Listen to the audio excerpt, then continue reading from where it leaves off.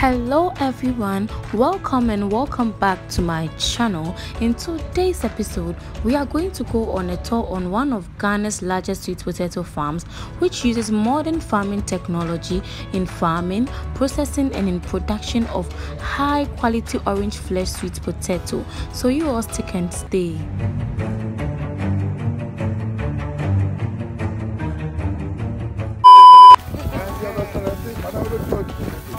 Who is ready? Me. Okay. Abuja, come Yeah. on. Abuja, follow Mabna. This is Mabna. Abuja, guys, who is? So you guys, I'm going to uproot a potato for you, just for you. So my farm teacher Mabna finally finds a spot with a fully grown potato and hands over the cutlass to me to also try my hands on it. And look at me, just look at me. I'm so ashamed of myself. So I've always dreamt of having this kind of farming experience, to be able to visit a farm and do this farming thing. And here I am on Casa de ropa farms trying to uproot a potato just for you guys. All thanks to Mabna, I was able to do this. Yay! For the win! I'm super proud of myself. Now, one other interesting thing about the sweet potato, so before we leave here, is that this is all that you need to plant sweet potato. Just 5 pods of this is enough. Just 1, 2, 3, 4, 5. That is all that you need. And if you put this one there in 90 days, you have this. 90 days. 90 days. That's as simple as that. And you need 13,500 of this to do 1 acre. And you can get as high as 10 tons. A 10 tons potato can give you 10,000 seeds in 90 days. The machine will pick it line by line and just roll it. And then all these things can be done in less than 10 minutes. But you don't need that much. Sweet potato. Africa is poor because of agriculture. Because the agriculture that they do not be professional. It's not income generating. Oh yeah, no, kakra. There's some yam like that. No, now I do a friend, no, I no, I coach now, no, I turn cocoa, no, a year back, no, I got tomato. That is not agriculture. Agriculture is where you are using technology to get a better yield, because it's the money that will help you to. The only reason why Africa is poor is that the entire Africa, with a population of about 1.3 billion, only 3% of our land is irrigated. What it means is that 97% of the food we produce is rain-fed. That's a sure thing. Then what happened? This year particular, 2021, it hasn't rained for here from 3rd July up to 3 days ago. There was no rainfall. So what will you do? There's a 20-acre maize farm. Later, there's a water there. Now, for almost 1 month, because there was no rain, the whole maize is gone. And this is where you're supposed to get almost about 320 bags of maize. I'm not sure you'll get 50. So where agriculture is not commercialized, it's not like irrigation, is still the olden way. This is Robert Kunsi. He's the water services engineer here. Wow. And his guy name is called Honorable One. Honorable One! So he's going to teach us how we use the center pivot to irrigate. And this is a machine that is capable of doing 25 acres in a day. Honorable, say hello. Hello. Hi. It's going to fall like it's raining.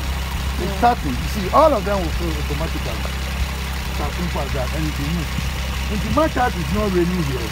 We are irrigating the land as if it's raining. And that's more than enough. So this is what they use in the irrigation of the land. And that is Honorable going to move it. So we all see how irrigation can be done. For the past month there's been no rainfall, and this is actually the sort of water for the plants. So all this is actually showing us that technology can help improve our agriculture system in Ghana and in Africa at large. This irrigation machine controls the amount of water that is supplied to plants, and it's done easily and it's very effective for efficient plant growth. Amazing. Technology has really improved in a lot of things. So let's visit the dam, the source of the water, and then we'll go and eat. and then from there we'll go into the processing. Okay.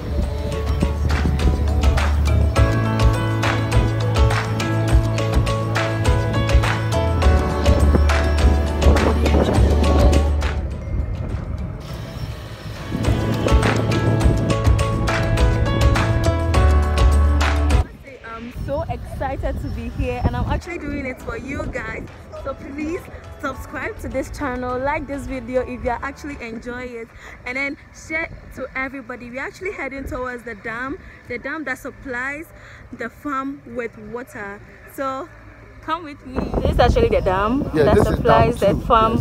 Dam 2. Dam 2. We'll go to dam 1, which is bigger than this one. Oh, okay. Yeah, so this is the smallest of them, but it's long. Yeah. It goes about 3 kilometers. 3 kilometers. There's only one life jacket here, so.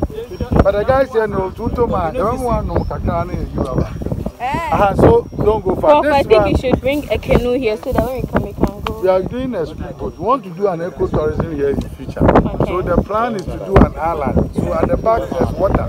Yeah. And we have 3 dams actually. All of that has been done in the same way. Okay. Whereby we can actually do an ecotourism. The spillover is there. So the machine there also feeds this one. And then what you have there is maize. The entire green there is maize. And then the entire area that is now has been prepared for pumpkins. At this point, I'm taking a food break. Food made from sweet potato and the soup made from pumpkin. You guys, I got this as the starter to wait for the fufu. There's actually a poultry in Casa de ropa. And then they steamed and fried everything so nice. I'm going to taste it and give you my honest opinion.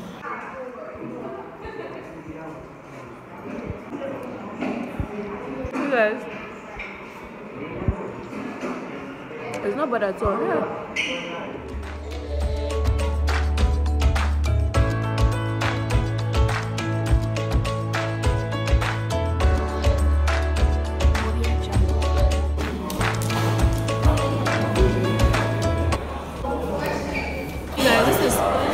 Made from cassava and sweet potato, and then also the soup is made from pumpkin.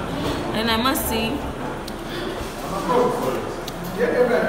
it tastes good. It tastes like live food. The chicken and everything is from the farm. This is pure organic food. See you after I'm done eating.